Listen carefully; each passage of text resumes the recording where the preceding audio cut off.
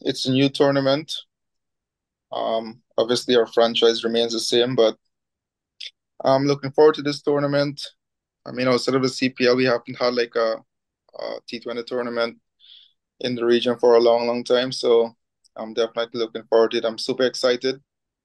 And all of the guys in the Amazon Warriors camp also is excited, you know. All of us are pretty good friends and we're just happy to be back together once again representing Guyana. Keemo, obviously from a team perspective, you guys are looking to go all the way and win this tournament. But from you personally, you're trying to get back to the top in terms of that West Indies selection and maintaining a spot in that West Indies team. What are your personal aspirations for the Global T20, the Global Super League coming up? But yeah, I mean, like you said, I would definitely like to be back in the West Indies set up sometime or the other.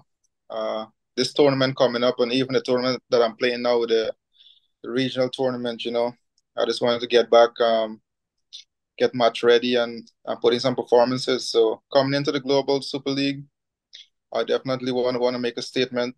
I didn't have the best of CPLs, so I definitely want to bounce back from that.